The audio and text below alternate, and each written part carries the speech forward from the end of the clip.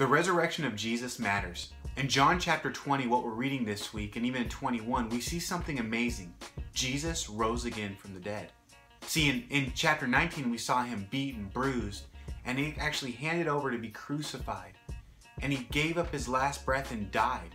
He cried out, "It was finished," and then they buried him in the grave.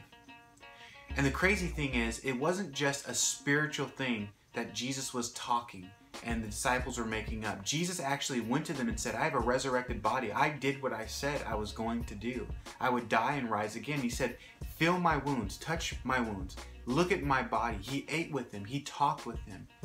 Now, why is this important, a resurrected body and the resurrection? Well, because he said he would die and rise again. In Matthew chapter 20, verses 17 and 19 through 19, he says, "The Son of Man will be flogged, will be crucified, and will rise again on the third day." In John, we've read in this gospel many times Jesus predicted that he would be lifted up and crucified and then rise again. In John 3:14, in John 12:32 through 33. It seems crazy and impossible, and the disciples sort of ignored it because it was so crazy and so impossible. But here's the deal. Jesus always does what he says, even if it seems impossible. And the resurrection proves that Jesus is faithful to his word. He said it over and over and over again, and he did it.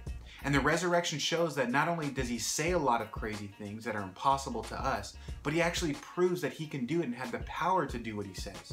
I love 1 Corinthians 4:20. It says, "The kingdom of God just does not consist of talk, but is of power." This is who we're dealing with, the God Almighty, that he is the Son of God, the living King, that he's able to do what he says. And he came on the scene in John chapter 20, verse 19, and said, "Peace be with you." Meaning that their sins were forgiven, that they didn't have to be afraid anymore. The resurrection shows us that sin and death was conquered. And I want to remind you today that Jesus is alive, that he is a God that does impossible things. He is still speaking to us amazing promises from his word. And I know sometimes they seem impossible, but here's the deal. He does what he says, and he's able to do what he says. He's powerful enough. So even if you're afraid right now, even if you're clinging on to the promises of God and you don't know how they're going to come through, can I just remind you today something incredible? The resurrection proves that Jesus does what he says and he has the power to do it. Jesus is alive.